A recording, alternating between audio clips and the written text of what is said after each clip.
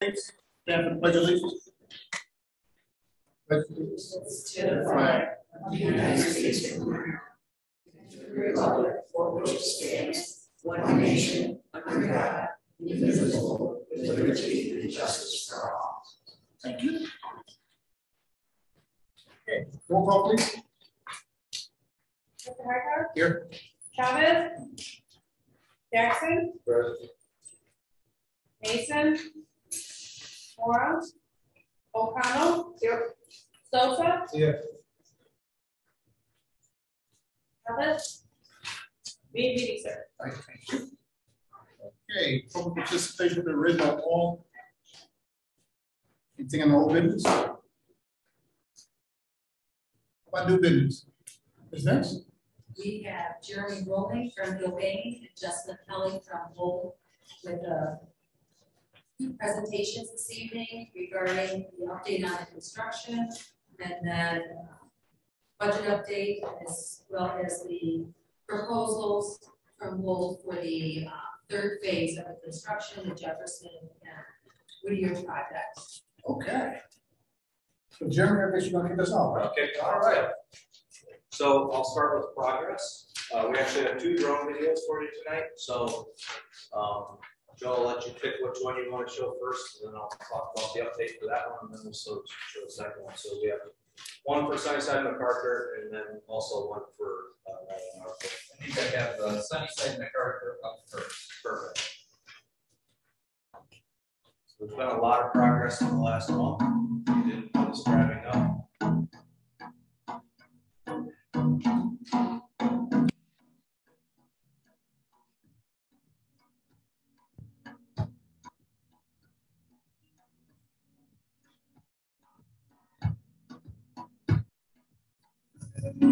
So anywhere you see the black roof areas, that is the final roof. Right now. It's about half the building right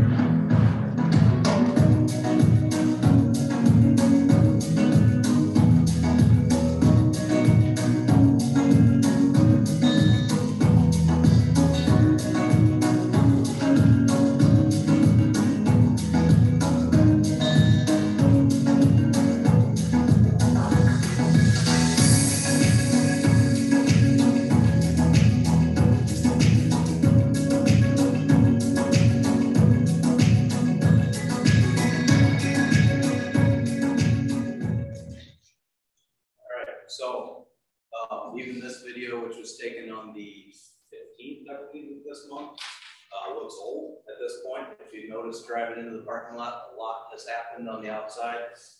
We've kind of hit a turning point where we've come past some coordination issues. The weather's been a little more on our side the last week, and we've made a lot of progress last week, and we look to make a lot of progress this week as well. But the exterior remains our focus, right? Trying to get in close. We talked last month about drywall is coming up very quickly. Our target for drywall, start of drywall in Area A, which is Sunnyside, was actually at the end of this month. So we're a little bit off of that, trying to get windows in and brick on, but we're moving right along. So we continue to frame on the exterior. The green sheeting goes up. The roof goes on, spray foam is going in, the parapets, and then we turn the outside, that bright blue, which you saw in some of that video, that's the air and weather barrier on the outside, and that signifies once that's done, we can start brickwork. So on the south side and west side of Area A, which is the southwest corner of the building, we topped out the brick on Friday afternoon. So we're pulling the scaffolding down from there. We'll be washing the brick this week, and that'll be the first, really the first visible area of finished brick done. And then we'll be moving around the rest of the south side onto the east side later this week. So the brick is moving right along. It looks really nice. We took the principals on a tour last week. Showed one section of paint brick, and it really looks sharp. We've got window frames on site, glasses in the shop in Elm Grove Village for Area A and Area E. So we'll start putting windows in, if not later this week, early next week at the latest. We'll start in Area A as well. Roofing continues, we're probably right around 65% under finished roof at this point. A little bit of detailing and metal trim coping work to do on all of those roof areas moving forward, but it does dry us in for the most part. So that really remains our biggest focus right now is getting dried in to the point where we can start drywall, start temporary conditioning once May and June come on, so that we can actually bring finishes in, such as millwork, flooring products, things that need temperature control and humidity control. On the inside of the building, continue to frame walls. We're all the way up to the north end of the building on both the first and second floors. Second floor has actually jumped a little bit ahead of the first floor, just because of availability. The slab was ready on the second floor before we had the first floor slab poured, and so the second floor is a little ahead, which we expect will stay that way moving forward. Inside the gymnasiums, we field measured for all the athletic equipment. So athletic equipment is scheduled for July. And that's all on order. Bleachers are August. Overhead MEP, mechanicals, electrical, plumbing continues moving right along. That's in really good shape. We are on schedule for this Saturday, actually, to switch over to our permanent electrical gear and permanent electric service from ComEd. So we've got them on board. They were out today making some connections for us to prep for that. And then that will happen Saturday. We'll have a shutdown. And that will be behind us. So that's a major milestone. We can get rid of all the temporary gear. But the main thing that signals is we are able to run the permanent equipment when the time comes. Right? So we had a little bit of a scare a couple weeks ago with not being able to get our VFDs, which are variable frequency controllers, to run the equipment. No sooner did we talk about that as a small group and what the challenges were with that. Miraculously, it resolved itself, and we got all of those pieces of equipment. So overall, it's moving really well. Like I said, we've fought a lot of weather here in the last couple of weeks. We are a little bit behind schedule right now, to be honest with you. And we're looking at how, what we can do. We've been working a lot of overtime on both the roofing crew and the exterior framing and sheeting crews to try and pick the schedule up and bring it back. And we'll continue to evaluate that. We sat down last week and did a really deep dive into our schedule, continue doing that, and see where we can bring it back to, where we can apply overtime dollars to the best way to bring back the schedule to where it's supposed to be. So about 2.5 weeks right now. So just looking at, there's a lot of time to go yet, kind of, right? October 6th is not very far away, but as we get into the finished trades, we've really got to dive into our finishes activities. We've got things grouped pretty tight already. We had just on bid day, we had every 5 days we start drywalling a new area. So it's an area being 1/6 of the building per floor. So it's a pretty quick pace when we get into the finishes. Basically, an area goes from overhead rough-in, start of drywall, to completely finished in 10 weeks. So that's where we're at right now. So I will have more for you on that topic next month. We'll continue to evaluate in the meantime and see what we can do. Right now, materials, I know that's always a question, right? What materials are holding us up? Like I said, we had a little bit of a scare on the frequency drives. That righted itself. And right now, I think all of our material is available. We have an insulation issue, but we were able to find another alternative insulation. Same product, just a little bit thicker, which is actually a better thing. And so, yeah, I don't think on the Sunnyside MacArthur project right now, I don't have any material. Our glass is all on order. Like I said, a bunch of it's an outdoor village shop. Our curtain wall is being fabricated. which are our large exterior window openings. And will start arriving late next week at the latest. So all that stuff is in progress, and we're still targeting to start up the mechanical units right around the beginning of June. Trying to get things running for condition purposes. Any questions on Sunset MacArthur? You answered my question, so. I know the answer to that one. Okay. Any questions from the board? Good update, Julie. Appreciate that. All right, so I'll jump to Riley Northlake then. About the same length of video. We did get going over there this month a little bit. This is we haven't driven past this.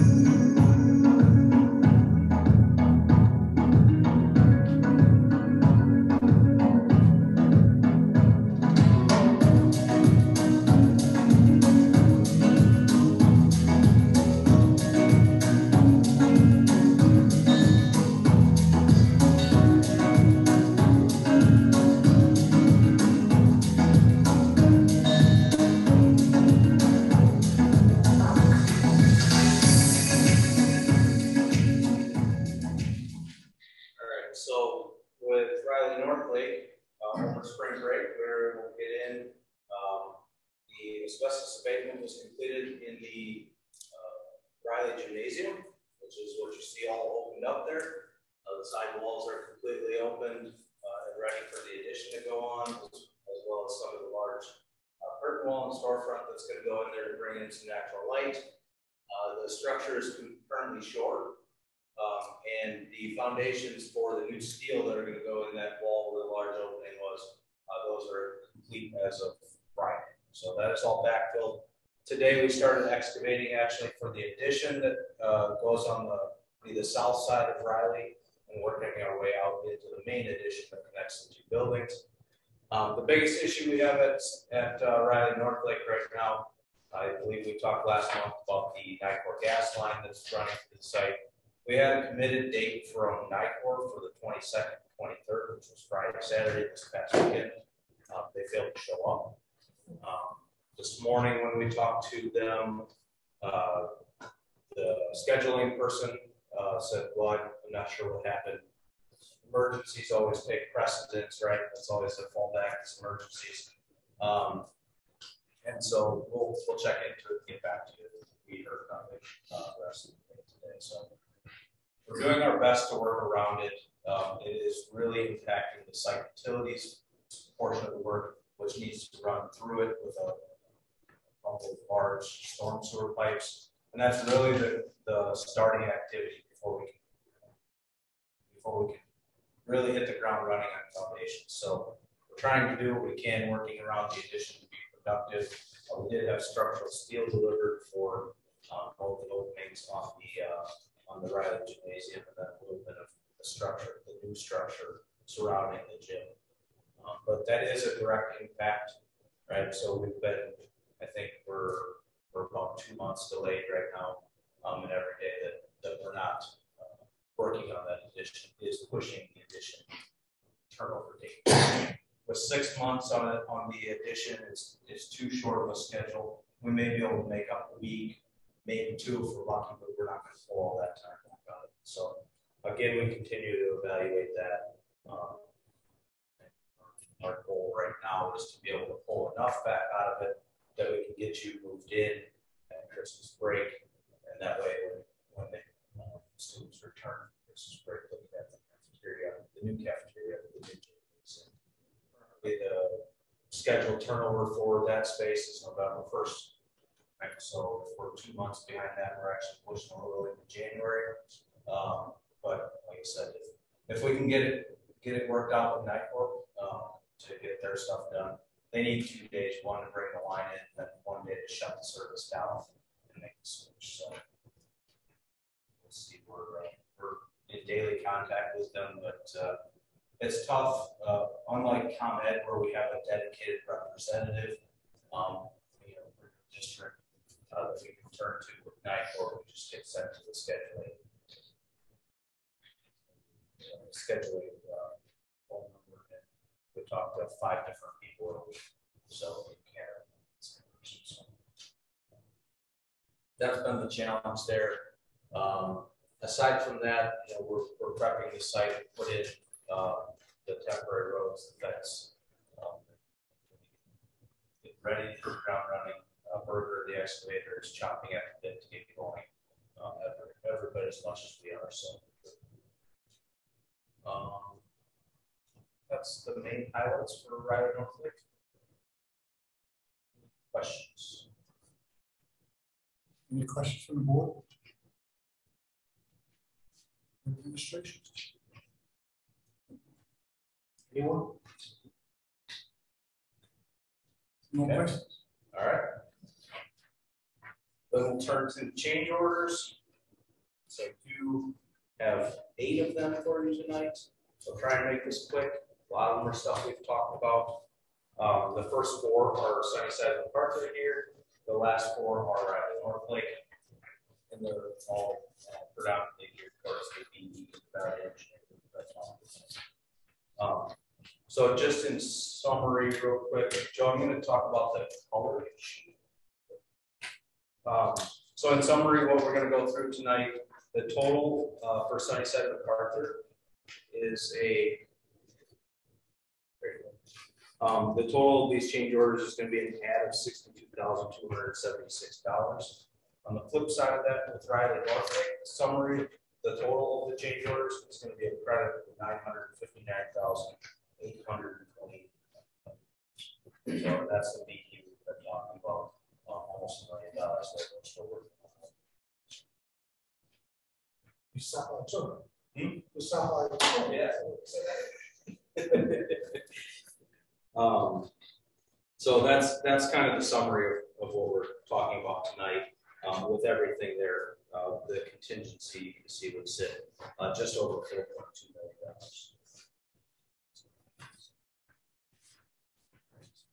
Keep going up. Like, I don't go in the right direction, right? exactly right. So the first change order I have for you is Sunnyside MacArthur. Like I said, it's district change order 42, and it relates to PR 31. As I mentioned, with the cold form framing, there's a lot of stuff.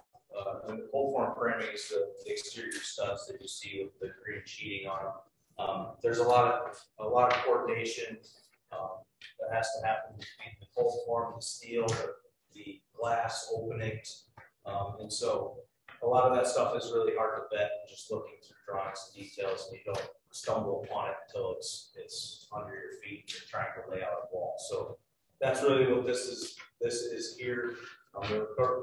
Each of the corners of the building has a difficult curtain wall and metal panel eyebrow detail.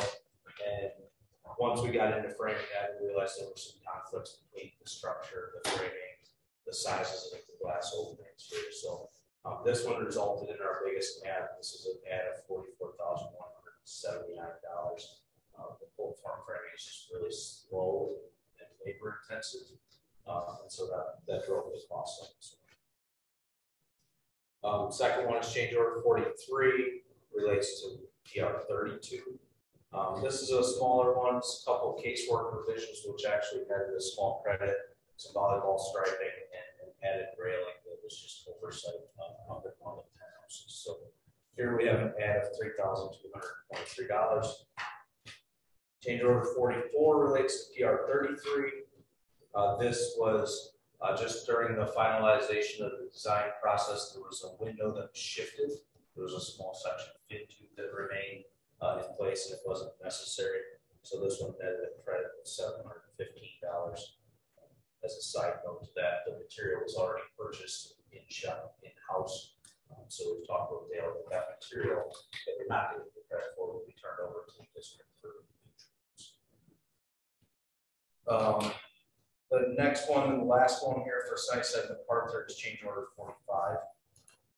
This is, again, Additional full form framing coordination items. This is really revolving around the north penthouse. So again, we had a difficult detail where two wall sections come together with an expansion, a building expansion joint between them. And so the metal, how the metal panels, the studs, the roofing all came together there turned out to be a challenging detail. And so we had to make some revisions to ensure that the expansion stayed intact. So this again was cold form framing related, was a lot of labor, and so there was an add of $15,589. So that's the four big ones for Sunnyside and Parker. I will note that, as you can see, a lot of the cold form framing is done. We are laid out through area C, which is the last area. We're 25% framed on that area. So within the next month, all that cold form framing will wrap up. That's been our biggest challenge here. And as you can see, some of the larger change orders we've had to deal with. So we feel good standing here tonight that we're pretty much through the cold form framing items. All right, moving on to Riley Northlake, change order 46 here is PR number 1. This is our largest PE value engineering item. We incorporated exterior metal panels, exterior soffit systems, floor finishes, ceiling designs, roofing modifications, all the things we've been talking about. We had on that initial list as ideas come from the whole team field team. This had a credit of $532,838. Second one is change order 47, relates to PR3. This is the big mechanical and plumbing scope reductions, mainly mechanical. So we thought this was going to bring us about $300,000 worth of credits. And we got $349,120.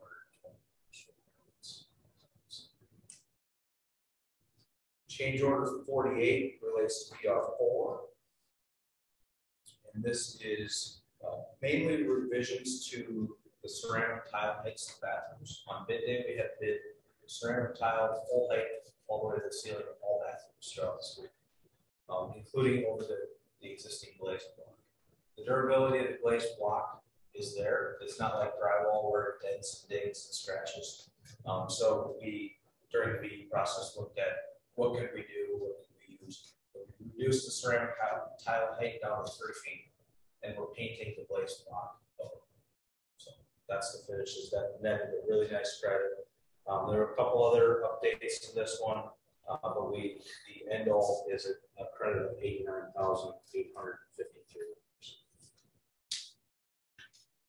And the last one for Riley Northlake is an ad, but a smaller one at that. And if you remember, we had 2 bid releases for Riley Northlake. We had bid release 5, which was structural steel and concrete, and then we had the rest of the packages. During that process and finalizing the rest of the design, there was some details that needed to be updated and steel modifications that needed to be made. So this change order 49, is catching up the bid release 5 steel contract with the current set of documents issued for construction set of documents. And that was an add of $11,583.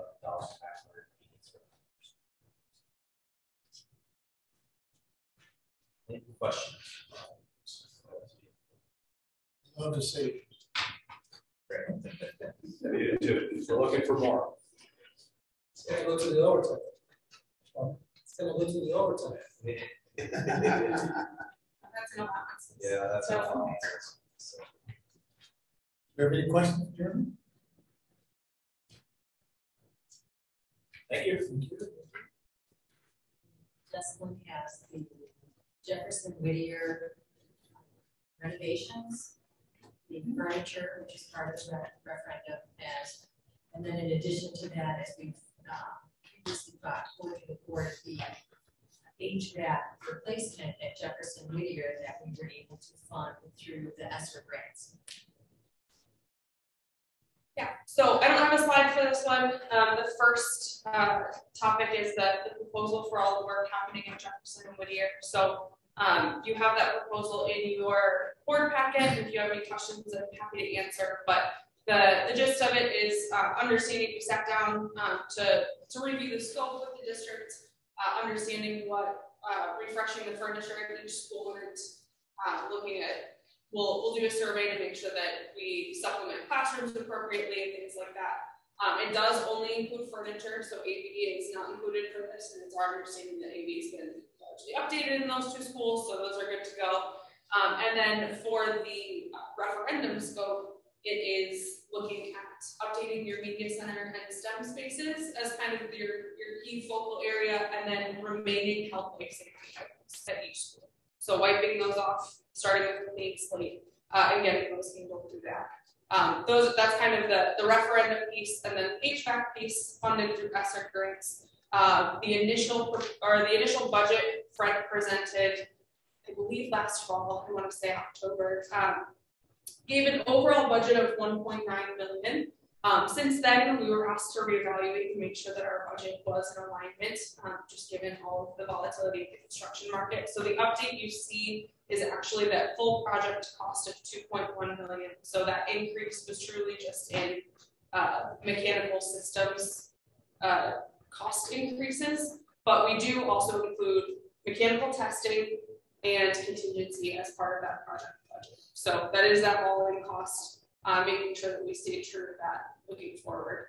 And then taking a look, the other piece is because Jefferson and Whittier are very similar in scope and age range, we're able to find some efficiencies in the design process. So you'll see that reflected in our proposed fee. Happy to answer any questions anyone has on that. Any of those three projects or all of them. HVAC was part of a grant, right? Yes, the ESSER funds. Mm-hmm.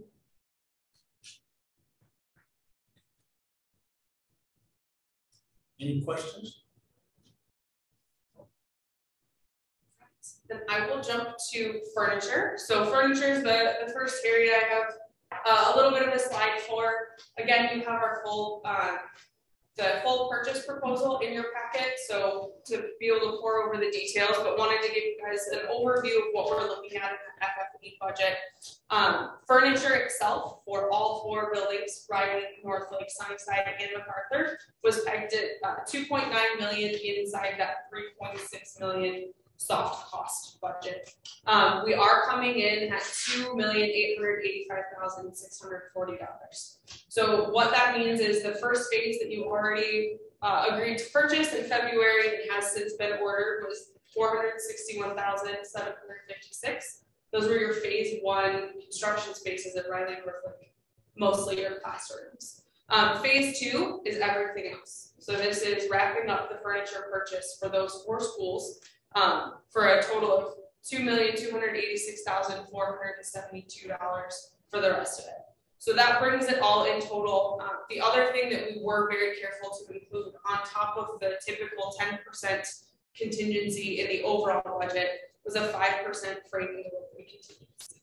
So inside that amount, the proposals that you have in front of you don't include that cost, but we are presenting that as a just in case so that it doesn't hold up any purchasing in the future or any deliveries in the future. But we are holding $137,411 in that separate area of contingency. No one's getting a check cut for that right now, but we are holding it for budgeting purposes just because some of your furniture isn't being delivered for another year and a half. So that is truly a safeguard. Hopefully we don't touch it. Our goal is to not touch it. A lot of it is getting ordered, has been ordered and is warehoused for the items at Riley and Northlake. We're working with the distributor to understand delivery times. But there's also just making sure that we can get those items for the second summer at Riley and Northlake here and without a surcharge is what that 5% is covering. So those are the biggest items there. I have reached out to playground signage and blind vendors to make sure that those budget line items are still good. And so with furniture wrapping up, we'll start focusing on those areas to make sure that we get those budgets updated in your hands in the coming board meetings. Any other questions on furniture? And you said it's running about a year and a half behind furniture? No, well, the time you would need it. So it's a year and a half from the start of school for Riley Northlake for your media centers and a couple of your other larger spaces. So they'll get ordered right now, and then just making sure that if they get ordered right now in the queue, that we don't have a delivery surcharge if they were to get delivered next summer, essentially. So not running that in terms of timeline necessarily, just making sure that it's here in time for. We're building a plan in case we have something in 1 month. That's what we are. Yes, okay, that will all take place in our moving budget. Yeah. So we'll be holding on to that furniture that we currently have and move everything out. We'll keep it at still new furniture costs. Because we may have some additional furniture costs, moving and stuff back and forth, but we will have it. So.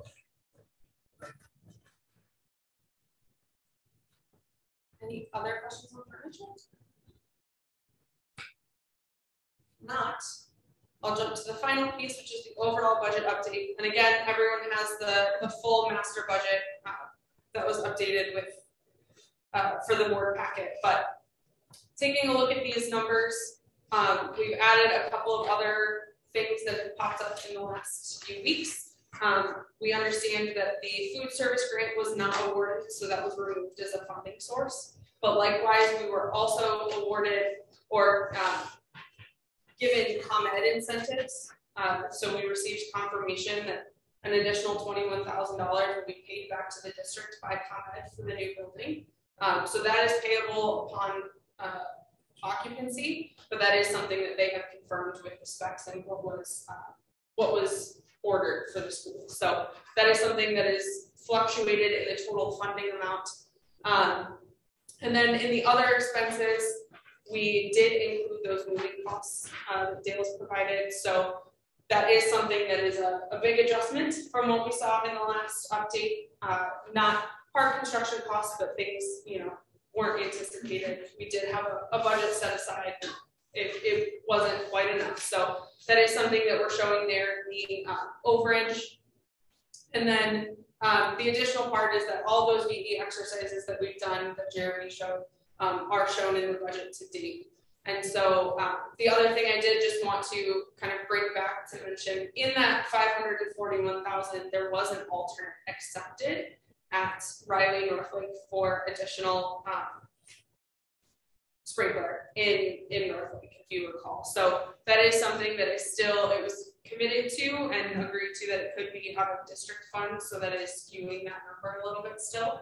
But it is something that we're actively working on. As Jeremy said, we're still looking for savings. And before we jump into questions, Joe, if you can go to the next slide real quick.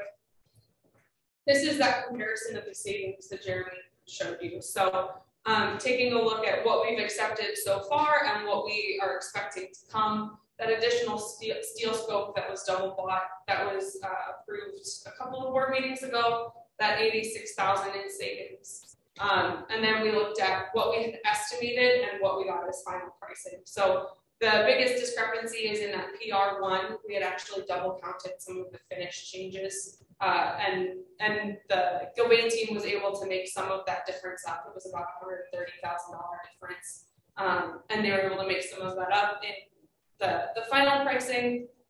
Mechanically, we were able to do a little bit better than what we had estimated. Same thing with PR4, which is the last item Jeremy talked about.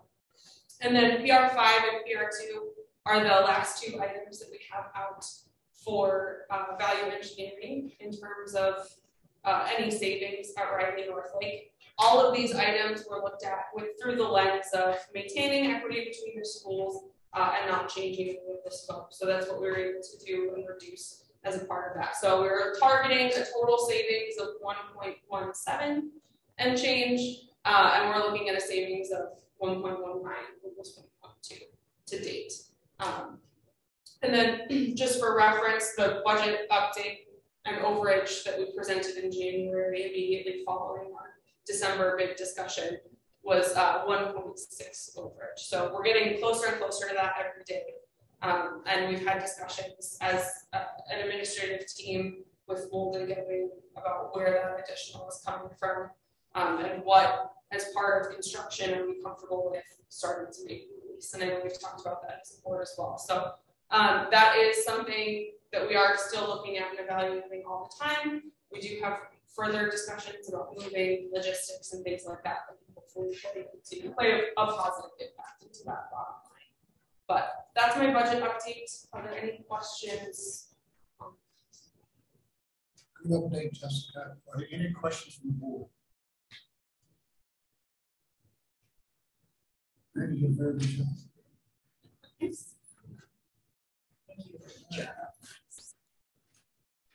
Okay. I get a motion to join our facility meeting. Mr. Jackson, Ms. O'Connell. Roll call, please. Hightower, Aye. Jackson, Aye. Mason, Mora, O'Connell, Aye. Sosa, Aye. Chavez, meeting adjourned. Or do you need the mistake? I do not. We will be presenting, the regular meeting will be presenting the action items for the proposals and the change orders. So if the board has all your questions answered, then. Well, each day. All right. All right. Thank you. We'll go right into our regular board meeting. Thanks, everyone. Thanks, everyone. Thank you, Jess. Thanks, Sharon. See you tomorrow. Okay, we're going right into our regular board meeting. Roll call, please. Hightower, Aye. Present. Jackson, Mason, Mora, O'Connell, here, Sosa, Yeah. Chavez, meeting adjourned. All right, thank you. And we have the moderator, right? We do. We have Joe Lightcap from Baker's Holy Virtual House to present the upcoming audit process for fiscal year 2022. Hi everyone, thank you for having me tonight. I'll talk a little bit about the audit process and the dates and of course if there's any questions, we'll take those. So first off, the objective of the audit is to provide reasonable assurance that your financial statements are materially correct. And there's no error, there's no material errors in there either due to omission or fraud or anything like that. During the planning process, which is June 6th through June 8th, we will come out and we'll look at internal controls to see if there's any. The main goal of looking at internal controls is to plan our audit procedures to see if there are any risky areas that we want to address and how we want to address them. Also, if we see any items in internal controls that the board should be aware of, we'll document those, present those. Chief audit, as we normally do. We'll also look at board meeting minutes and look at financial statements. We'll talk to management and contact the member of the board to kind of get through, to see what happened during the year and see what the riskier areas were. For final field work, will come out weeks of August 22nd and 29th. And during final field work, we execute the audit plan. We'll do our test transactions, our inquiry analytic reviews, and our report preparation. We'll work with management to perform the audit. Of course, we work for any questions, concerns, anything you'd like to talk to us about. You should have my contact information from last year's audit presentation. Reach out to me. If anything should come to mind. We also have a wrap-up week, October 10th. Then final about it, and then we'll work with it in late fall. We have a little bit of a change up in our audit team this year, so a little bit of a fresh perspective. We have our internal who was on your team last year. She's been being promoted, Brooke being promoted to your charge role this year. The senior for the last few years, been rolling out from engagement, just a little bit of a fresh perspective. We still have myself, senior audit for the district audit for a few years now, just to have that consistency. So you have consistency, but you also have some things, different questions being asked. all I really had planned to talk to the board tonight. If you have any questions now, I can take those. So we must be in for good standings. Short report, right? We're not pretty good. We haven't looked yet, but I would assume so. Okay. Any questions from Joe? Questions? No, I'm just glad Joe is back because internal controls is what we work on. So thank you. And we'll do more on site now than we've had in the last couple of years. We'll help alleviate some of the pressure from the finance department getting this information. Laura, do you have any questions? Could you not, we've already met through a virtual meeting to schedule the dates, and we have our initial information requests from Baker Tilly. So the business office and is aware of the things they'll have to gather for that preliminary dates, and then we'll review that and add anything for the final audit. So thank you for this update. I appreciate it. You're welcome to stay. I appreciate it. I'm gonna go take another look at the buildings. Oh, okay. Thank you. Thanks, Joe. Okay, public participation. We ask that the board accept the written correspondence as presented. A motion. Mr. Jackson. Ms. O'Connor. Roll call, please. Hightower. Aye. Jackson. Moore. Mason. O'Connell. Aye. Sosa. Aye. Chavez. Motion carried. And then for oral public comment, we have parent Jen Weisgarber who would like to address the board. And the topic of her statement or question is SEL, or social emotional learning, and parents. Hi everyone. I have 2 children at Jefferson, and I'm also the JSM PTO secretary. So my questions are more geared toward Jefferson Sunnyside. When I heard the district was utilizing relationship responsibility and regulation as their social emotional tool for the year, I immediately purchased and read it. I found Kristen and Margaret Sauer's interpretation to be consistent with my own experiences and practices with children. However, ever since that time last fall, I've been waiting for the district to explain how are they planning to implement the book in its entirety. Chapter 1 discusses how teachers must begin with building self-awareness. In my experience, this is no easy task and often requires conscious hiring, consistent assistance, and mentorship. On page 174, it suggests that teachers have a tool belt full of self-regulation strategies, as well as connecting her, referring to the teacher, with a mentor or a teammate who can check in with her frequently. It would be a great start. According to the data presented in last month's board meeting, it seemed that less than 50% of our scholars, K through 8, are feeling emotionally regulated in their classrooms. I believe the data also showed, but it was a little difficult to construe from the recording, that the teacher's perception was that 76% of their students are emotionally regulated. One interpretation of this 28% data disparity could be that teachers need further education and sharpened awareness of what their students need to achieve true emotional regulation. In my experience, the top reason teachers leave and or are asked to leave their schools stem from an inability to feel connection in their classroom. The focus lands on the bad behavior of the children, leads to suspensions, discipline, and inevitably the turnover of the teacher. Berkeley District 87 has some of the highest turnover in any of the surrounding counties, and this issue has most recently been paralleled in the media by the statistics of Proviso District 209. The issue seems to be ongoing and prevalent in the entire school career for many, many of our scholars.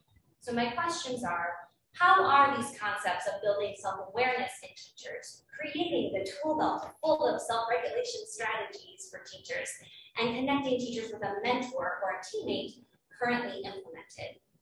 Our observations of the classrooms taking place either by the very qualified current staff or by outside professionals. Are teachers who need assistance in this endeavor self-identifying, or are the tools we're using identifying them? And what assistance is being offered to both teachers and administrators to acquire these skills? So thank you very much. I shared your email with the board, so you have that already. And then I will be compiling a response on behalf of the board. And then I will share that to you through email as you shared with me. And then we, of course, can continue any conversations that we need to. It's been really nice to get a chance to meet you. I did not mention this, but our parent, Jen Weisberger, her mother used to be the administrative assistant at MacArthur Middle School. And she's one of our parents. I think you said pre-K? Yes. I am a pre-K student and a first grade student. And I attended Sunnyside MacArthur K through 8, so very familiar. And I think you said you did band. I did do band this season. So it's really nice that you're here as a parent. Thank you. Very well. Okay, you welcome to stay for the probably would be. So you know, respond. Yes, sir. Superintendent will respond to this letter. Okay, consideration of business.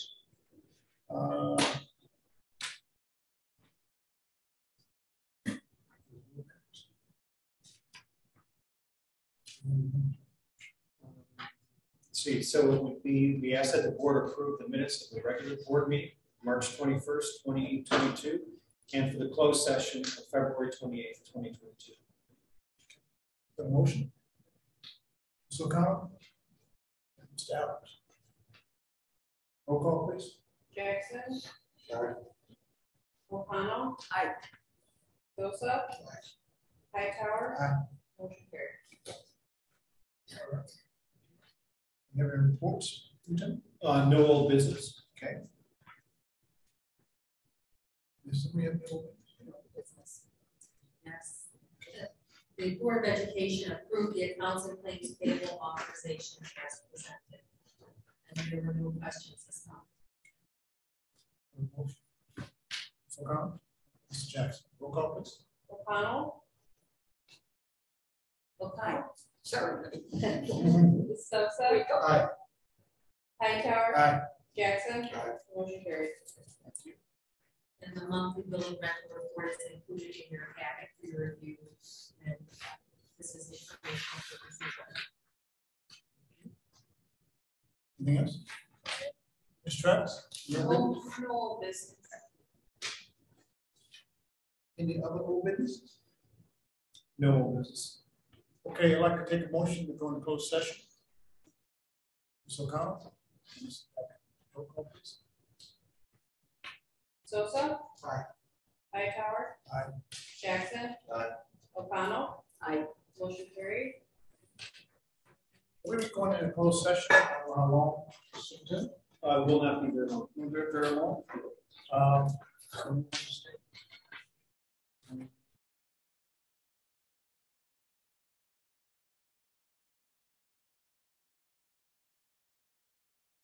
Okay.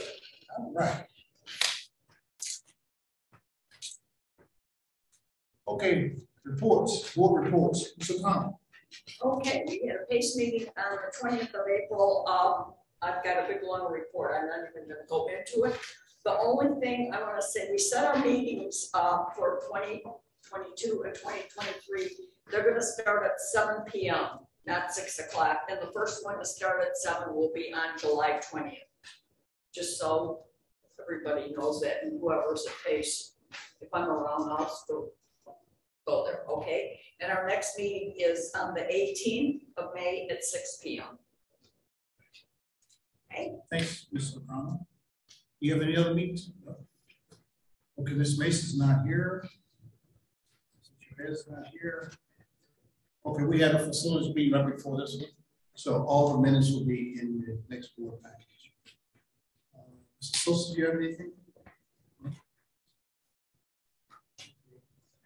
Let's go right into the superintendent. Superintendent. Okay. First of all, I wanted to say to the board, my apologies for misunderstanding the reorganization rules for the board meeting. So because when I read it this Saturday morning, which I always try to read ahead of time, and I thought, okay, last April, great. We didn't have an election, so we don't have a reorganization board meeting. But no, we actually have a reorganization board meeting every year. So my apologies, that's why I sent those emails on Saturday morning. I'm sorry you're dealing with a first year superintendent and I made a mistake. So we will add that to next month's. So we do those. Where it would be our role and then the committees that people are on. And then also setting the dates for the meetings. And I believe the auditor and the attorney. And that is done every year. So I missed that first year mistake. Just want to start with that. We ask that the board accept a letter of intent to retire from the following personnel.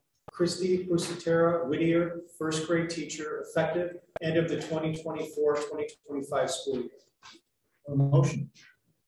Mr. O'Connor and Mr. Sosa. Roll call, please. Hightower. Aye. Jackson. Aye. O'Connell. Aye. Sosa. Aye. Motion carried.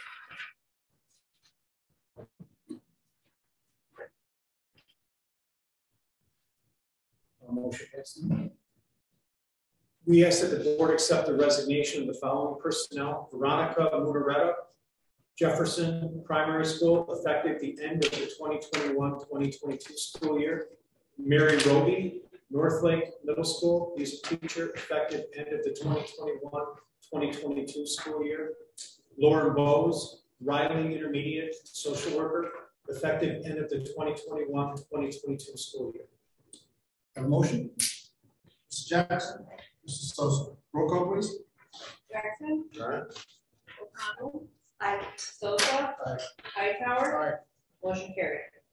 We ask that the Board of Education approve the license leave of absence requests as presented for Nancy Tortora, Kayla Gandia, Kimberly Marshall, and Katie Coffin. Have a motion. Mr. O'Connell and Mr. Jackson. Roll call, please. O'Connell. Aye. Sosa. Aye. Hightower. Aye. Jackson. Aye. Motion carried. We ask that the Board of Education employ the following personnel. Betty Tapia, bilingual kindergarten teacher at Whittier Primary, effective the start of the 2022-2023 school year. And Melanie Swims, inclusion resource teacher at Riley Intermediate, effective at the start of the 2022-2023 school year. Motion. Mr. Jackson, Ms. O'Connell. Roll call, please. Sosa. Aye. Hightower. Aye. Jackson. Aye. O'Connell. Aye. Motion carried. We ask that the board approve the reassignment of the following personnel as presented. Catherine Donar Whittier, second grade teacher, to Riley Intermediate social worker for the 2022-2023 school year. Motion. Ms. O'Connell. Mr. Sosa. Roll call, please. Hightower. Aye. Jackson. Aye. O'Connell. Aye. Sosa. Aye. Motion carried. We ask that the Board of Education accept a letter of intent to retire from Gonzalo Vasquez custodian, effective June 30th, 2022. Have a motion. Mr. Sosa, Ms. O'Connell. Roll call, please. Jackson. Aye. O'Connell. Aye. Sosa. Aye. Hightower. Aye. Motion carried. We ask that the Board of Education approve the educational support staff leave of absence request as presented for Francisco Herrera and Fernando Flores Pinedo. Motion, please. Ms. O'Connell, Mr. Jackson. Roll call, please. O'Connell. Aye. Sosa. Aye. Hightower. Aye. Jackson. Aye. Motion carried. We ask that the Board of Education employ the following personnel: Diana Ramirez de Paez, cross-categorical teacher at Jefferson Primary, effective 4/4/2022. Motion. Ms. O'Connell. Mr. Sosa. Roll call, please. Sosa. Aye. Hightower. Aye. Jackson. Aye. O'Connell. Aye. Motion carried. We ask the Board of Education ratify the following fundraiser as presented: MacArthur Middle School Student Ambassadors, Leukemia and Lymphoma Society fundraiser, Pennyworth, and for Northlake Middle School, the UNICEF donation drive. Motion, Ms. O'Connell, Mrs. Sosa, roll call please. Hightower. Aye. Jackson. Aye.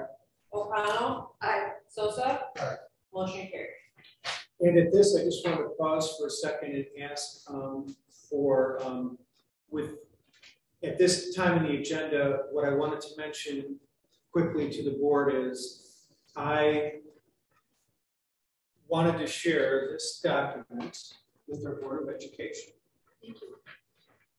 And to mention as my first year of going through recommendations for sectioning and staff, I wanted to point out that we do not anticipate needing to recommend for hire any additional teachers based on enrollment for next year. In other words, our projections are approximately the same.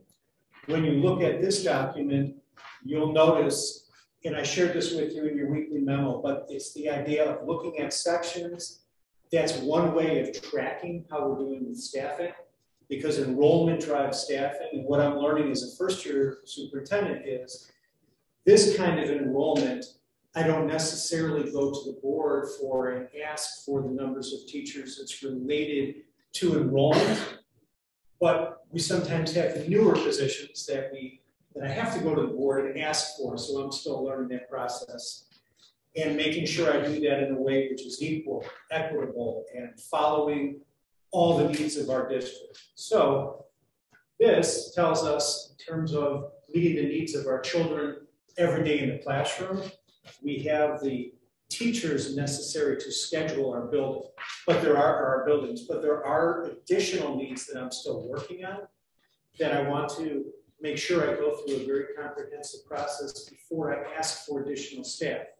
So first additional staff I'd like to ask for is that the Board of Education approve the employment of the following school support personnel. Danielle Scott, school nurse at Jefferson School, effective beginning for the 2022-2023 school year, pending all paperwork. Motion, Ms. O'Connell, Mrs. Sosa, roll call please. Hightower. Aye. Jackson. Aye. O'Connell. Aye. Sosa. Aye. Motion carried. And I would like to ask for the consent of the board on this document that I just gave. Just shared with you, there are two positions that I have learned in this process require a posting of the position. So what I would like is the consent of the board I will come back in May for the formal approval of the position with salary, benefits, and all additional information. But it's come to my attention that we may lose out on candidates if we don't post the position. So I want to explain these quickly if I could for the board and then take any questions. One is math interventionist recommendation. Currently, we have 2 math interventionists who work with our children.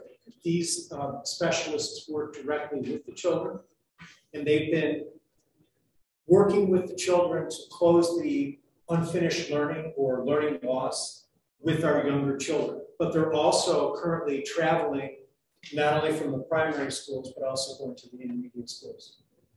So there's a process that determines if children are eligible to work with the math interventionist. We're finding success, it's working. We want to expand that to have 1 math interventionist at one in each primary and 1 in each intermediate school. So I'm not asking for formal approval. I'm asking though for the consent of the board to post the position so we can begin advertising it. And this is something that I will continue to work on with the deadline to make sure I do that earlier in the future, but I don't want to miss out on applicants for the position. So you're looking for a consensus? You don't need a motion? No, I guess I don't have it in the agenda. I got this one on the agenda, but I'm still working on which ones go in the agenda and which ones don't. Ms. Travis, will that be part of your report this afternoon, tonight, as far as additional staff? No? All right, so you need consensus. So I need consensus for math interventionists. The other position I'm going to ask consensus for, again, it's the same idea, to post it, to begin interviewing, is for the primary special education coordinator. And what that refers to is we have a PACE supervisor who's retiring. And this would be an opportunity we can move from having someone who works with our children from outside of our district to have that position with someone who is within our district. And so that's the idea with that. I like the idea. So where the cost structure going to be built on these positions? Because you said it's going to be consistent, and you want to start the interview process. So we're going to attach a cost. Yeah, we'll have a plan to what it's going to cost for these two positions. Yes. Okay. And for these two, we'll definitely have for May, and any other positions we'll have for May. So we're looking for a consensus board. Mr. Jackson, do you agree with it? Yes. Mr. Sosa, you agree with it? So Carmen, you agree with it? And thank you for your patience as I disease. Mr. Hightower, those positions will be posted as anticipated openings. Because the board hasn't formally, but posting them as an anticipated opening will allow Mrs. Travis to get them posted and at least start the process to start getting applicants. But we are very conscious of the board as far as costs. We wanted to build into the plan because we have a lot of our plate as far as money's being spent. So we're going to make sure we put it into the entire plan. Okay. Thank you. And then finally, we ask that the Board of Education dismiss employee Neradia Escamilla, Whittier lunchroom supervisor, effective immediately as discussed in closed session after due consideration of the information presented by the administration. Motion, Ms. O'Connell. Mr. Jackson, roll call, please. Jackson. Aye. O'Connell. Aye. Sosa. Aye. Hightower. Aye. Motion carried. Attached is a copy of the 2022-2023 school calendar. The suggested motion is that the board adopt the 2022-2023 school calendar as proposed and attached to the minutes of this meeting, showing the beginning of school as August 23rd, 2022, the ending of school as June 9th, 2023, with 180 attendance days, 3 institute days, August 22nd, October 14th, February 17th, and 2 all-day parent-teacher conferences, October 13th and March 9th, for a total of 185 days. Motion. Ms. O'Connell. Mr. Jackson, roll call, please. O'Connell. Aye. Sosa. Aye. Hightower. Aye. Jackson. Aye. Motion carried. Okay, almost finished. We also asking the board for approval of the revised 2021-2022 school calendar. The calendar has been revised to remove 5 emergency days. And I'll just read this very quickly. The board, please, to consider approving the revised school calendar as proposed and attached to the minutes, showing the beginning of school as August 24th, 2021, the ending of school as June 3rd, 2022, with 175 attendance days, 3 institute days, August 23rd, 2021, October 8th, 2021, February 18th, 2022, and 2 all-day parent-teacher conferences, October 7th, 2021, and March 10th, 2022, for a total of 180 days. Okay, motion. Mr. Jackson, Ms. O'Connell, roll call, please. Sosa. Aye. Hightower. Aye. Jackson. Aye. O'Connell. Aye. Motion carried. And then one last thing, I would like to introduce Mr. Brian Merrick. Brian, say hi to everybody. Hi, Brian. So, you may recall when I took on the new role of superintendent, and was so happy and honored and humbled to have this opportunity. For a while, I want to say until November, we didn't have anyone to help with grants within the team. And the team did help, and we figured out a way through, and we got everything turned in. But we were so fortunate that through Mrs. Vince's work and the business office and Mrs. Travis that we found Mr. Merrick. So Brian has been working with us since someday in November, I can't remember the exact day, but it's been a pleasure to work with Brian. And he's going to present the consolidated district plan for your approval. Right? Thank you, Dr. Sullivan. Well, thank you. So I'm the grant coordinator for the district, and together with the department heads, Dr. Sullivan, we've worked on this consolidated district plan. The consolidated district plan is revised and submitted each year to allow access to federal grant applications. So below are the federal grants included in this consolidated district plan. Title I, Improvement of Basic Programs. Title I, 103A, School Improvement. Title II, Preparing, Training, Recruiting, High Quality Teachers and Staff. Title III, Language Instruction Education Program. Title III, Immigrant Student Education Program. Title IV, Student Support and Academic Enrichment. And Individuals with Disabilities Act, or IDEA, Flow Through, and IDEA Preschool. And more recently, Elementary and Secondary Schools Relief Grant, or ESSER, ESSER 2 and 3.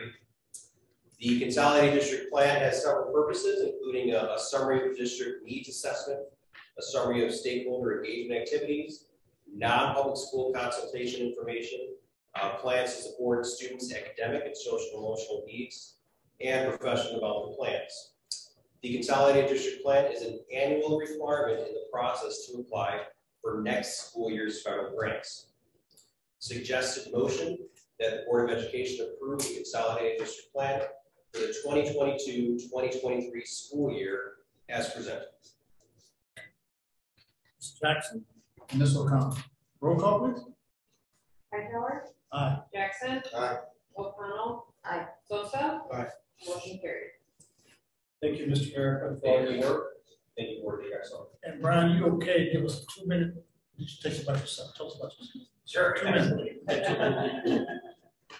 Yeah, it's a pleasure to be here. I've worked 10 years as a teacher, about 5 years as a building administrator, assistant principal, and the team was gracious enough to bring me on board. So since about November, I've been working with Dr. Sullivan and district leadership here, and really just trying to get the resources for our students, coordinate the grants and put things together so we can, qualify for these grants. Well, we have an old saying here: hit the ground running, right? Hit the ground running. Yeah. Okay. And yeah, the work you've done so far has been very appreciated. So thank you. Thank you. It's been an honor to be here. We're expecting more good things to come up. All right. Thank you. Appreciate that. Thank you. Thank you. So I have some oral report comments very quickly. We need 2 board members if possible for our strategic planning process. Not everyone at once. I'll keep following up. It's important because what it does is it's helping us identify where we are now as a district, where we need to go, and then most importantly, how we're going to get there. So I'll reach out again in case there are any questions to see if I can try to get 2 members that would really help us to be a part of this process. And I know you're still working full time. Yeah. I love you. It is going to be a wonderful committee. I mean, who wouldn't want to be in this committee? Volunteer over there? Pardon me? No. Oh, there we go. There. I think I already tried. We always have the right to want you to be on that committee. So you made a very good presentation. So I'll be in touch with everyone on that. I also wanted to mention, I have, there's a lot of handouts you had tonight, so I'll pass this out, but we're not going to really talk about it in depth. But what this has to do with, it's related to strategic planning, and this is also related to staff retention. So throughout the school year, we have been working on developing the Berkeley way. So just as we had a conversation last year about anticipating what it is going to be like for the children to come back to school, we've also worked to anticipate what it's like for the adults to come back to school and how they get along with each other coming back out of the pandemic. So all of the parents who came to our parent workshop on, I believe it was April 4th or April 5th, we were so excited to have that because that was one of our first in-person events. And we were able to get the parents back. And so they each got a copy of these 2 books. But one of the things we've been working on is a key takeaway from the relationship, responsibility, and regulation book, is there's a great analogy in there about the upstairs brain and the downstairs brain. And sometimes the way I describe it when I work with teams here is sometimes I react instead of responding. And I want to work on responding, not reacting, because reacting is just like, but I want to respond, I want to think. I want to make good decisions. We talk in our leadership team all the time about discernment, making good decisions. So we asked the staff 2 questions this year. This went to every staff member. Question number 1 was, describe what you always want to see, hear, and feel during your professional interactions with colleagues in your school. And then we also asked the staff, describe what you never want to see, hear, or feel during professional interactions with colleagues in your school. So this is anticipating people being back together after going through COVID. And this connects with that whole idea of staff retention. Because as one of my daughters once told me, she's a soccer player, and the other one's a softball player. And I said, Dad, you have to feel good to play good. And I think about that even for work. You have to feel good to be a good colleague or to be a good teacher. But if you're feeling bad, that impacts everything you do. So we talked about that. The results from these handwritten anonymous surveys, we ended up getting, I want to say, about 140 of these back. We read through every single one of them multiple times, looking for themes. What is it that's happening with people? Like, I'll give you one example that bubbled up. People in conversations, because we asked for a lot of collaboration. Staff reported they don't want to be interrupted. When they speak, they want to be heard. They don't want someone to cut them off. And then it would get into, if it's a younger staff member who gets interrupted and feels that they don't belong, things like that. So we took all of that. That populated this. Okay? So without spending too much time on it, I'm trying to stay over to the right as much as I can. So I'm trying to do things like model mutual trust, to be supportive, open and honest. And if you notice, it's relationships on the left, communication, attitudes, behavior. We are beginning to have this in all of our meetings. So I met with the principals last week. We had this out. We all had it in front of us, and we're working on how we can implement that and actually monitor how we're treating each other, because we have to set the example. Because if we don't, how are the teachers going to see that in our culture? So Mrs. Travis is even using this to share with prospective candidates. This is the Berkeley expectation.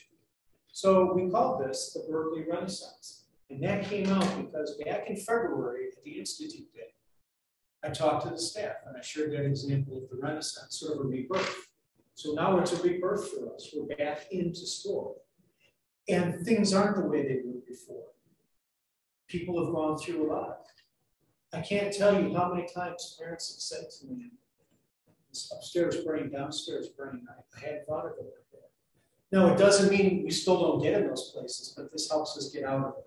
So I would like the board, if you wouldn't mind, let's have these with us, and then we'll model it as well. We're going to continue to model it in all of our meetings. I have them in every place I have a meeting, I have them.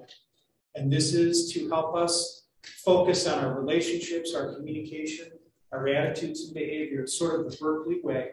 And we want to set a good example for how we do that. And I think if the kids see that, that will help them as well. So I just don't want to spend too much time on it. And I'm going to be working on our intergovernmental agreements for next year with childcare before and after school. We'll work on that. Hopefully we'll have some of that for next month. I need to next month correct some of the position names. Last month when we rehired some of our administrators, I had an incorrect position because there were some title changes. So I just want to get that right. We'll do that again next month. And then I wanted to ask the board for next month if how the board felt about trying to put our tables back together the way we used to be, closer together. I didn't want to just do that without asking. Well, we separated without asking. I guess we had no choice, right? Right, so maybe now you won't have a choice and just put us back together, I don't know. We could be like this for 15 more years, maybe. I won't be here, but I hope. You'll be here. So Mr. White, we're gonna reconfigure the way it used to be for next month. The main situation with this configuration is public participation. There's not room for the public to sit. Thank you. That's all I have. Thank you. Appreciate it. Good updates, appreciate it. Is everyone, what do you have for us? All right. Well, I have an ELA update, English Language Arts update. So we have, thank you so much for the approval last month. I want to just kind of give an update about that. The materials we have ordered and are set to arrive in the next couple of weeks. So our teachers will have them for the end of the year. We can start the rollout process of that. This last couple of weeks, the curriculum instruction team have been to all of the staff meetings. We've held a staff meeting at all of the buildings to really talk about the philosophy and the approach and how we've gone on this journey to adopting more of an inquiry-based instructional framework for English language arts, which has been kind of exciting. We've put together from the pilot, the folks that piloted art, we'll be working on designing the rollout for the professional development with them. One of the things that's kind of been exciting is they will help us choose the themes for each of our units for the integration of our science and social studies that will be embedded for part of into the ELA theme, so that we'll have the continuity between the ELA topics that they're studying and then the hands-on science components later in the day. So if, like I said before, we're studying plants, they'll have some reading about it and building background knowledge through our ELA curriculum, and then have its hands-on experiences during the science curriculum. So I'm excited to see that.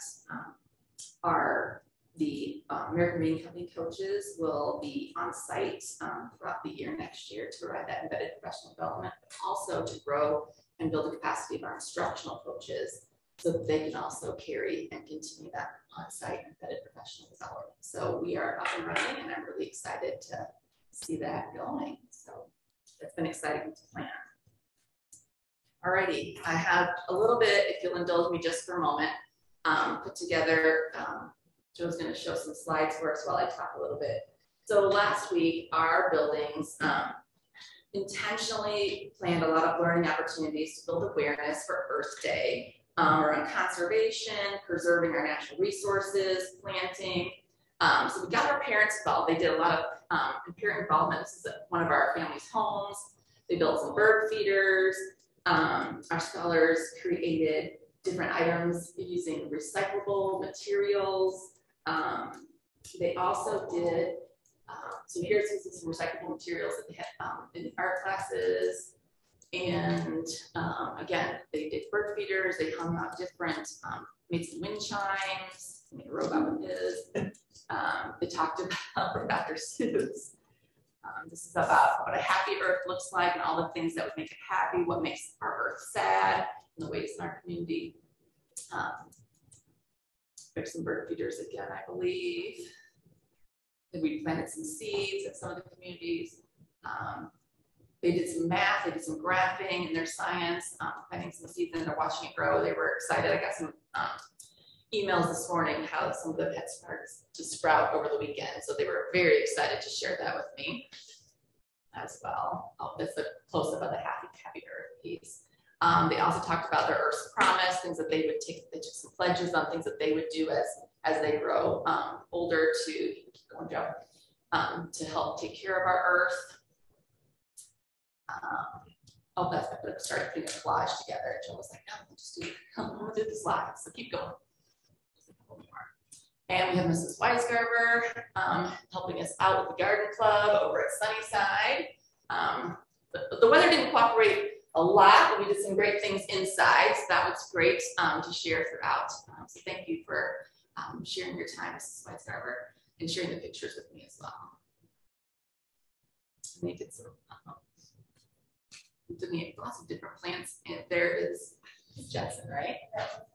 Oh, that's Vicky, that's right. Yes. Again, with some of the recycling pieces. And then the other thing that they did, well, we had a virtual field trip, which was very exciting. That's a film there with Joshua Tree National Park in California. And Ranger Cece took us through and talked through the fourth graders about erosion, and then the kids created a model of erosion as well.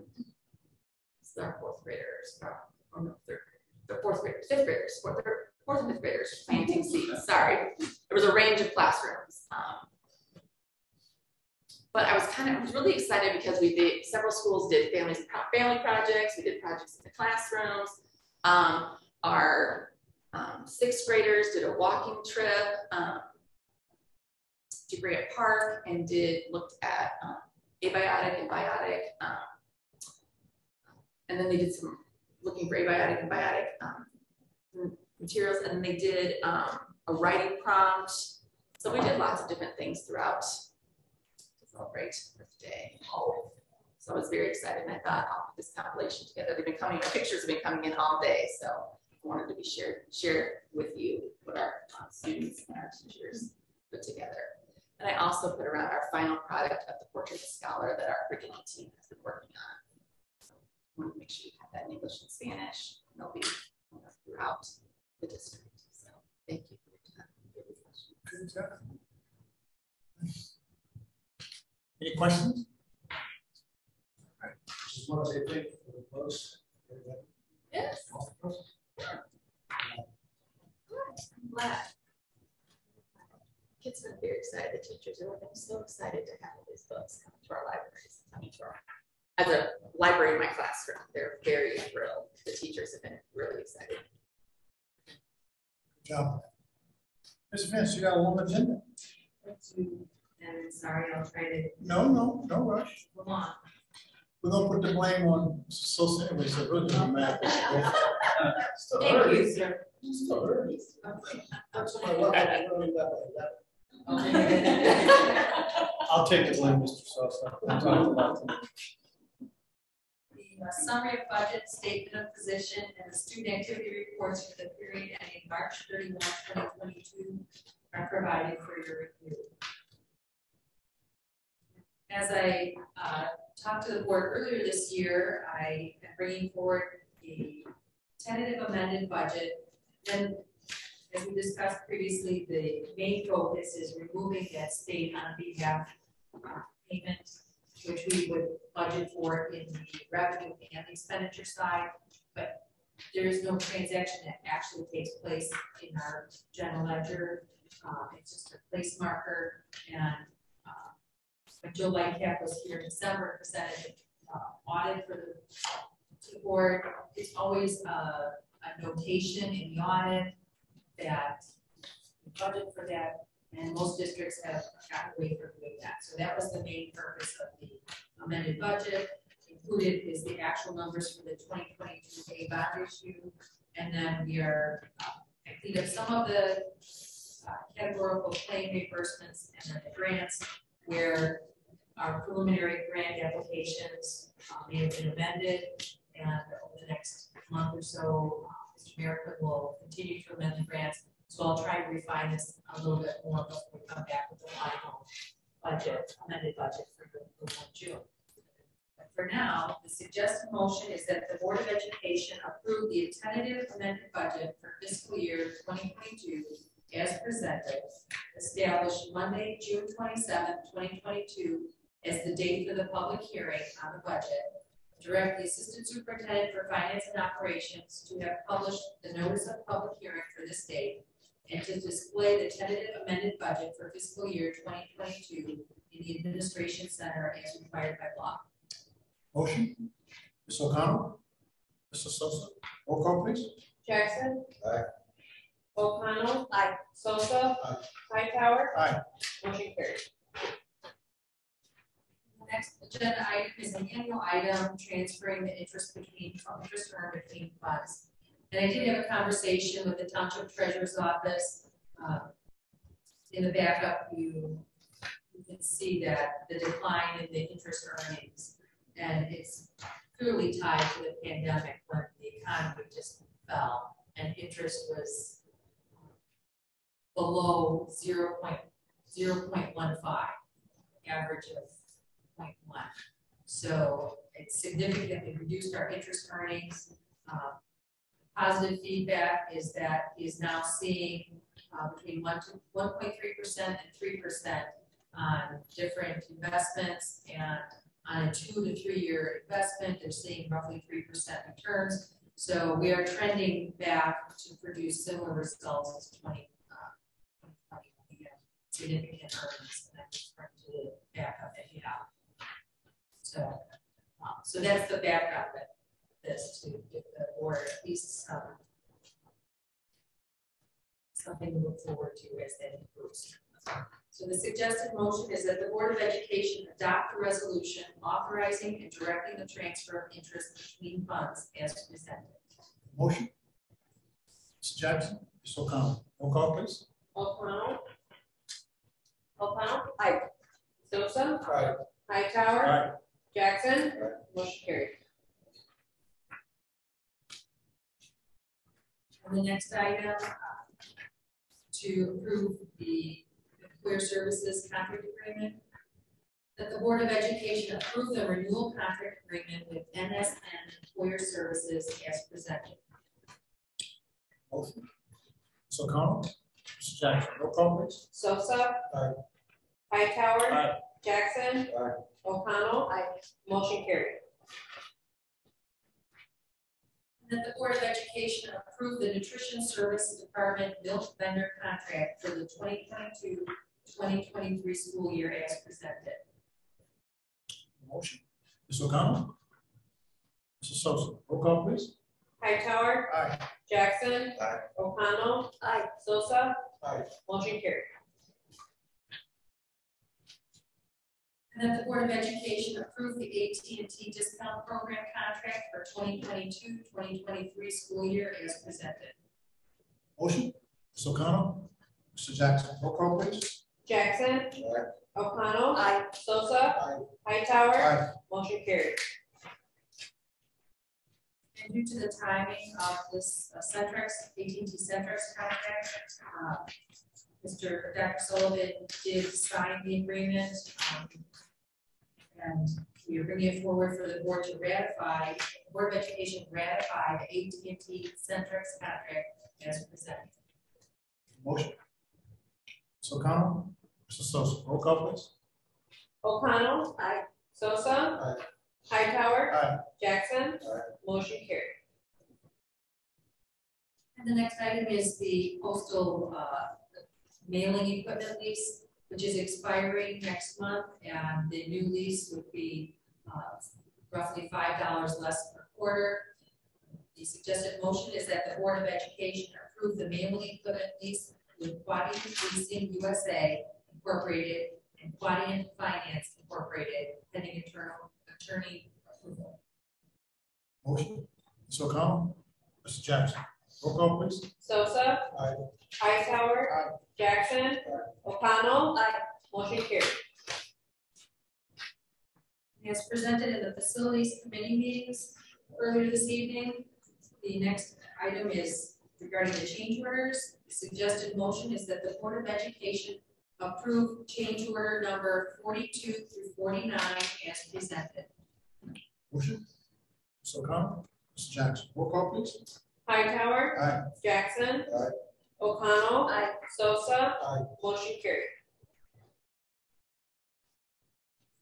Also presented earlier this evening is the proposal from Wold Architects regarding the primary school improvement design project, which includes the construction and furnishings.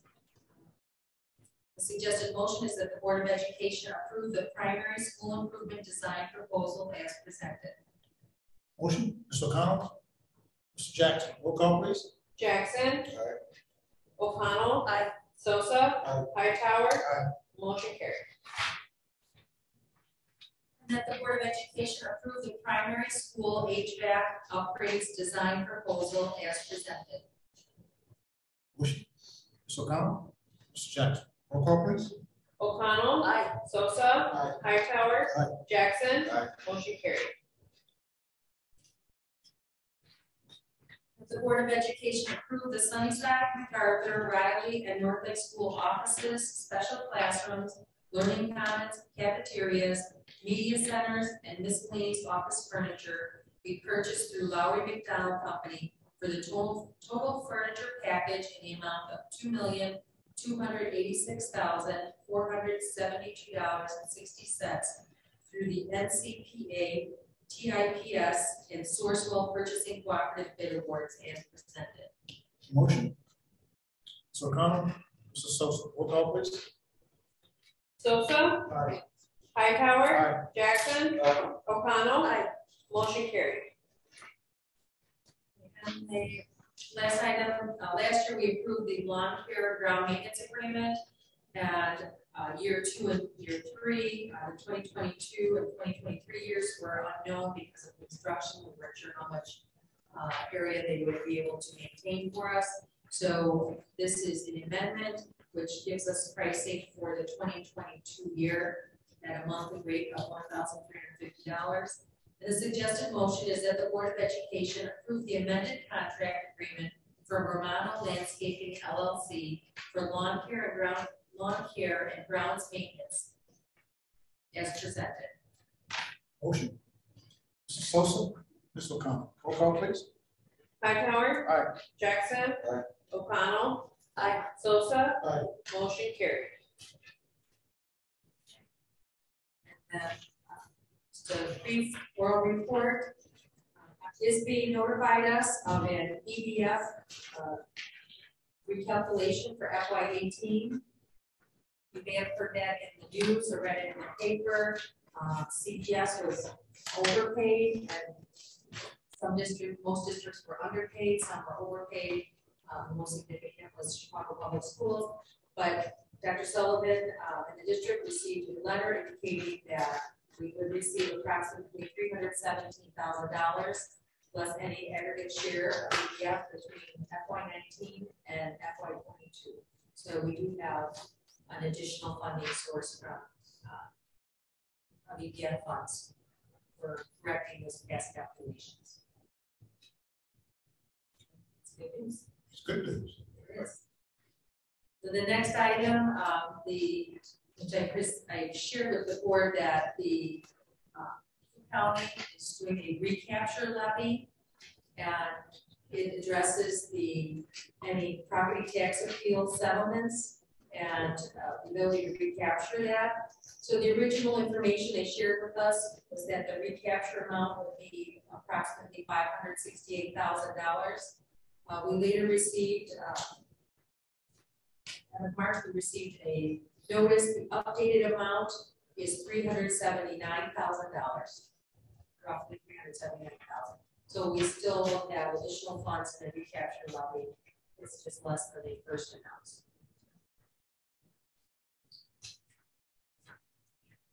And I received a call from our representative from Vanguard regarding the pricing surges in natural gas and electric. And his recommendation is to extend our rate lock. So we're currently locked at natural gas through June 2023 at a very competitive rate of roughly 30 cents per therm. So it is significantly lower than the rates they're seeing, but his recommendation is that we try to lock in at least half of our anticipated gas usage. Now we do know that's going to change because part of the year we will have the new building and the old building over here. But we also know the new building is more efficient, even with more square footage, so we may not need as much as we spent at the original sunset chart. But the recommendation is that we lock in part of that. My request from the board is consensus to have Dr. Sullivan and I lock the rate with Vanguard and then bring it back to have the board ratify it. Because the timing does not coincide. When he tells us the rate is at a dip, that's the best time. So it doesn't coincide to schedule it and bring it to a board meeting. For consistency. Yes, Ms. please. Jackson? Mrs. Sosa? It's okay. Okay, yeah. And then we'll also look at the electric as well. Okay. Okay, so. Okay. Ms. Jackson? Yes. Mrs. Sosa? Yes. Thank you very much. And just a reminder, received additional information from regarding Cook County. The second installment of the tax bills will likely be very late, could be up to 6 months late. There have been several workshops on short-term borrowing. Fortunately, the board has a working cash fund, and we will be able to loan money from the working cash fund to the other funds that need it. If the second installment is 6 months late, like they're saying potentially could happen, that would be past our December 1 installment date. So we have to loan money from a working cash fund to debt service to the debt payment. That could impact other funds as well. The board is aware of that. And lastly, I wanted to publicly thank Marcus Shelton, our nutritional services director, as well as the staff in the kitchen at MacArthur and the head cook. Last Friday, Marcus and I met with the director of finance and food services site manager from Belleville District 88. Their board is asking them to investigate a self-operated option. They currently vend their meals, and they know we're self-operated. The director of finance in Bellwood, some of you have met her. She was part of our community members on the committee for long range planning committee. So she is a member of our community. She's aware of the program we have in the district, and they were very interested in learning about that. So we met with them, answered the questions about the self-operated model that we use. And then Marcus took them on a tour to observe MacArthur lunch serving, and as well as tour the kitchen. The head cook took some time out to answer some questions for them. So they're very, very interested. They'll probably schedule time, and they were very grateful for Marcus and I to spend the time with them. We did share with them that we are not moving all of our equipment, so there could potentially be a way to recycle the equipment instead of having it demolish the building. We'll continue to update the board, but I just wanted to share that information and thank Mr. Shelton and the kitchen staff. That's the end of my report, unless there are any questions. Any questions? Good report, Ms. Spence. Thank you. Can I be 11 o'clock? You're gonna be on punishment. Ms. Travis. You know Mr. White. He's in between me. Ms. Travis. Okay, all right. Wanted to update you on our vacancies and interviewing. At this time, I'm not listing the vacancies out because we have, a nice amount of them because we're getting ready for the 2022-2023 school year. But interviewing has started. As you see, we have some recommendations for new hires, which we're really excited about. And so the principals are continuing to interview. Wanted to update the board on HB 1167, and this is the COVID administrative leave days that the governor signed. So for the 2021-2022 school year, we will be reinstating the sick days that employees use due to COVID. The staff members must be vaccinated, or if they get vaccinated, up to 5 weeks after the governor passed this bill. And so we wanted to let you know, we have a quick turnaround to start working with the staff members to reinstate their sick days. We have to start on this and have something in place by May 10th. This may or could expire May 1st, and if so, then if it expires, then moving forward, employees won't be able to have administrative leave for their sick days. But if it doesn't expire, then this will last for, the rest of the school year. Am I right, Dr. Sullivan? Yes, and that expired, what Mr. Travis is talking about, it's from the governor's executive order. And that's set to expire, the current one for this on May 1st. May 1st, yeah. And those are paid days, correct? Which one, the administrative? Once we convert them back over. Right, they get their sick days back, but they get administrative pay. So yes, they are paid. Yes. So we're getting a process together in place to work with her. In every school district in Illinois is having to do this. Friendly reminder, statement of economic interests are due by May 2nd. Please send me your email confirmation. They have changed some of the questions, so you want to read it as soon as you log in. It'll pop up, and then they have definitions that if you're like, okay, because I was that way, but they have definitions for you to read to understand the questions. So and then last but not least, I'm working with 2 retention committees, certified staff retention committee and support staff retention committee. The certified teaching committee, we just have to choose a date and we're going to meet. It's a lot going on and the end of the year is approaching. So my hopes is to meet at least twice the rest of this school year. But if not, I'm understanding because some of them are serving on other committees, we'll meet once. And then for the support staff, the same. We have about 15 or 16 teachers on the teacher retention committee. And then for the support staff, we have 5 or 6 people. So I'm still trying to recruit a few more people to join that committee. But I'll give you updates as we meet and share out, what we're working on in our next steps. And we will meet throughout next school year as well for retention. But we thought to separate the 2 committees, we wanted everybody to have voice. Sometimes we'll come together to talk about what each committee is doing so we're all aware. And I'm really hoping that this helps with our retention. Questions? Any questions? Thanks, Ms. Travis. Thank you. Mr. White. So I woke you up, Ron. Report up on the situation that's happening at Friday school. Now, briefly brought up at the previous board meeting past, but I want to bring a bit more detail for you.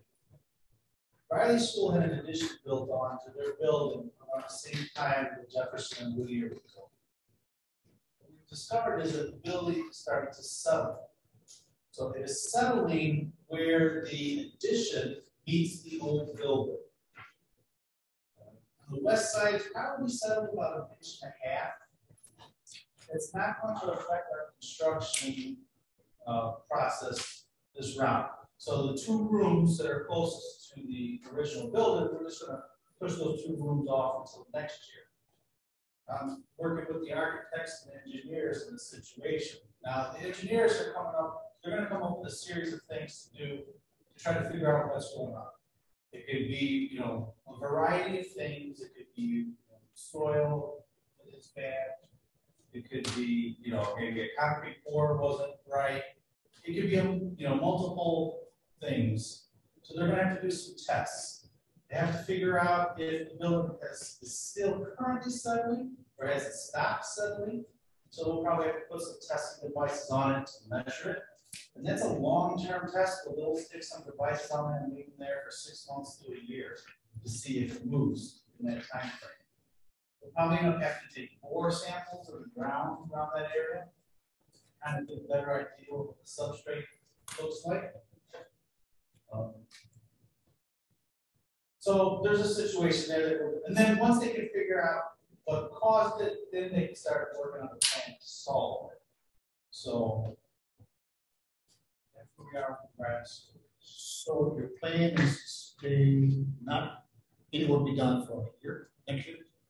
The work will continue in that building except for 2 classrooms.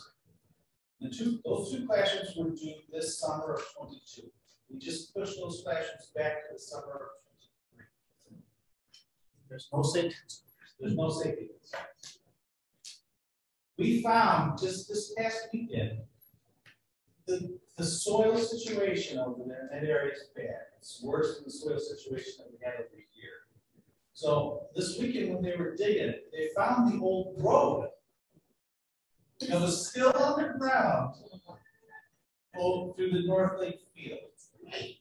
I mean, the curbs there, the streets there.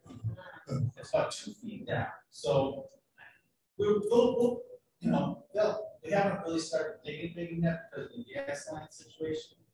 But it's just the stuff they found so far. So once the engineers get the testing companies out, we will be able to provide more information for us. That's what we're working on. Safety first. Of course. Yeah. Anything else? I'm working on, you know, writing. You have to work on the crisis plans for that building, the lease plan, safety plan, stow schedules.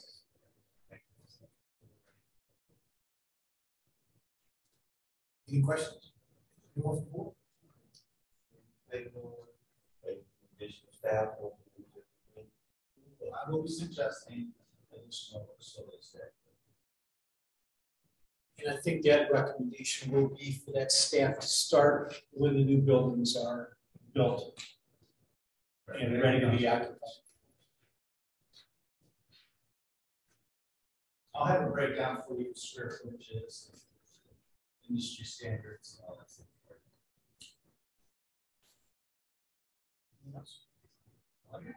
Questions? Any questions? Mr. Burke? Thank you. Just a few quick items. So our Skyward returning student online enrollment is open, so our current families can enroll in the next school year is Skyward. We also have new student online enrollment, which is the same similar product for all of our new families. Those are live. We again use a system called Clear for our residency verification. So in previous years, not the last 2 years, but prior to that, all of our families come in for residency verification. So we use this system to make our processes a little more efficient, save our families some time. And then any family that does not clear through that online system, we have a process to bring those families in, to ask further questions, to make sure that the families that are attending our schools do in fact live within the district being served properly. So that process is in full force. We sent out some letters last week and this week to communicate with families whether they have to come in and verify the residency for the 22-23 school. So working on specifically Riley and Worklife Summer Work, we have a tight window as the Bain and Gould team does, but for us to get all the network infrastructure switched out, all the new classroom technology go in, where all the classrooms are going to be renovated this summer. Behind Mrs. Zimmerman there is one of the displays that will be installed in the classroom. That just gives you a little bit of a visual of the technology that will be installed in our new buildings and mounted to each of the walls. And all of our classroom technology, engagement, wireless, reliable, simple but robust. That's kind of the themes of what we're trying to implement in our buildings. So that's one of the tools that we installed. Working on technology purchases, as is a theme, supply chains and deliveries are unknown. Trying to ensure that we have all the equipment we need to start the next school year. That's in full force. And then we're also meeting with some middle school teams tomorrow to work to get a demonstration from a company called the Social Institute. Among other things, that our company focuses on teaching our students to be digitally literate with a focus on social media. relationships, social skills. So we are looking at this tool to help our students and staff, specifically at our middle schools. So we'll be learning more about that product tomorrow, and then I'll keep you up to date if anything comes out of that. You heard anything technology part?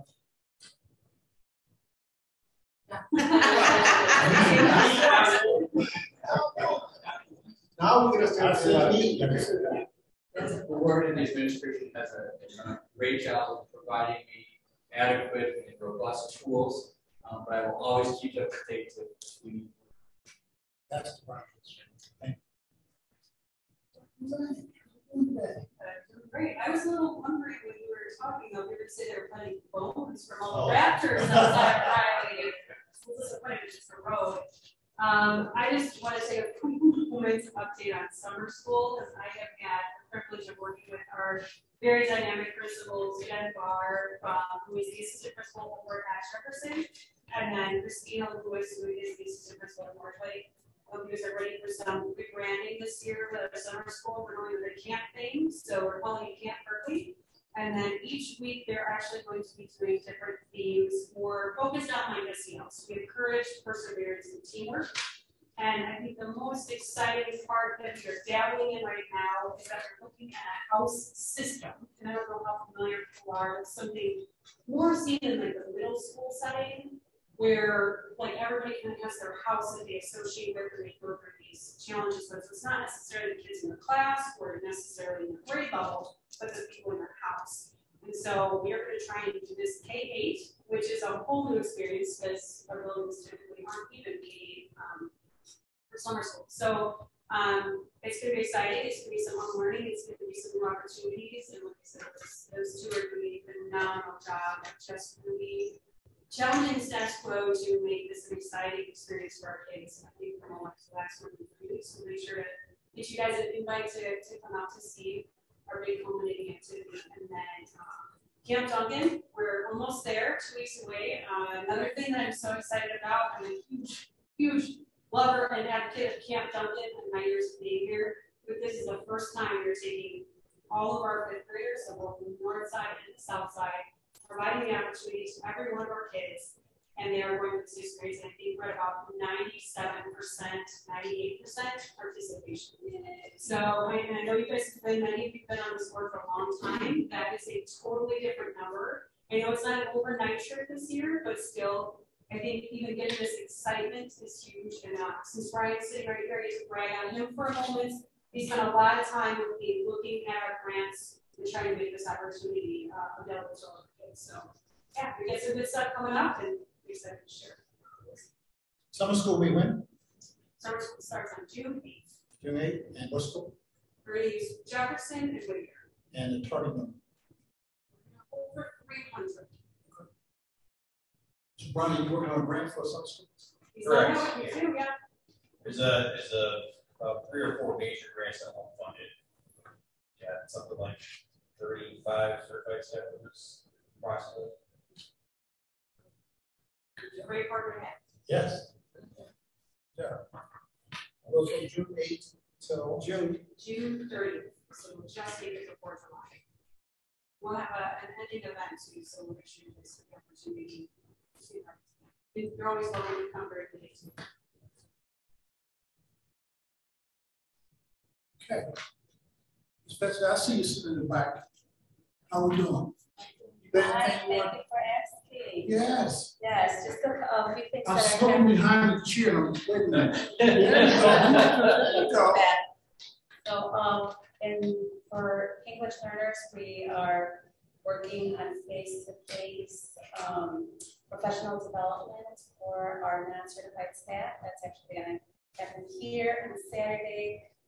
We are providing training on sheltered English instruction for our very excited, enthusiastic professionals. We are also working with what Mr. Byrne indicated, which is it's the beginning of registration. So with registration, we have all of the EL screenings to identify student placement and whether students qualify or not for our services. And then the last piece is we have parent engagement. We have one more parent engagement that's going to take place here in the district on May 18th, Wednesday, May 18th at Whittier. You're welcome to join us with Dr. Fadney. And then we have 2 off-site professional developments for our parents. One is the state conference, which happens every single year, the Saturday before Mother's Day. That's a full day. This year, the state is providing us with 8 seats. We have 5 filled. We still are waiting on 3 more. And then we have Dr. Fadney, who does a parent and adolescent professional development, very much along the social emotional component. And that one is going to be on Saturday, May the 28th. And for that one, we have 12 parents and then the children that attend with their parents. So those are the events that are coming in that we're looking at. I used the word parent engagement. How's that working out?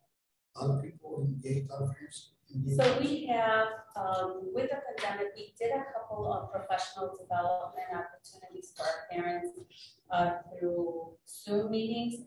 Those were, we had engagement.